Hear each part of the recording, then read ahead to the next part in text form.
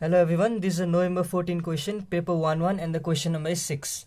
It's concerned with the chapter Atom, Molecules and Stoichiometry.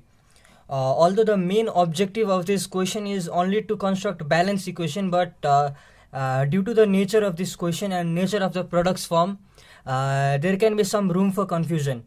So we're going to see how to deal with it. The question reads, aluminium carbide Al4C3 reacts readily with aqueous sodium hydroxide. So it's our reactant. The two products of the reactions are NaAlO2 and the hydrocarbon. Water molecules are also involved as reactants. So first, as usual, let's construct an equation. That's all we have to do. Our equation will be Al4C3 plus sodium hydroxide, NaOH, and water molecules are also involved as reactants, H2O. This little space is for balancing the equations. Our products are NaAlO2 and a hydrocarbon. We'll just write it as HC and later deduce what it is. First, if we try to balance the aluminium, we have 4 aluminium here, 1 aluminium here, so 4 should go here. Now trying to balance the sodium, 4 sodium, 1 sodium, we write 4 here, sodium is also balanced, 4 aluminium, 4 sodium is balanced. Now let's balance the oxygen. We have total of 8 oxygen on product side and 4 and 5 oxygen on reactant side. So we need to have total of 8 and adding 4 here does the job for us. Now we need to deduce what this HC is, hydrocarbon.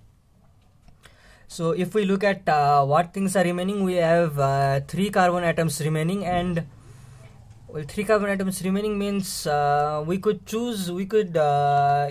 see that this could be the answer, but let's dive into full depth. And hydrogen remaining are 4 from here, 8 from here, so 12 hydrogens.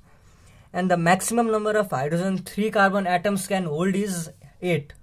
So we cannot have C3H12. C3H12 is not in the option. Maximum number of carbon atoms we can have is 3. So this disqualifies, and maximum number of hydrogen atom we can have is 8. So this also disqualifies.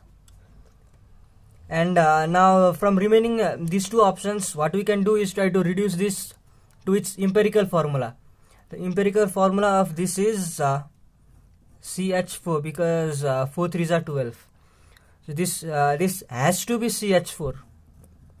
This has to be CH4, and if we try to balance this, if we add 3 here, this balance, because we have 3 carbon in reactants and 12 in 3 carbon 12 hydrogens in reactants, and doing this, adding 3 to the stoichiometric value, balances this equation perfectly. So this verifies methane is our hydrocarbon and A is our correct answer.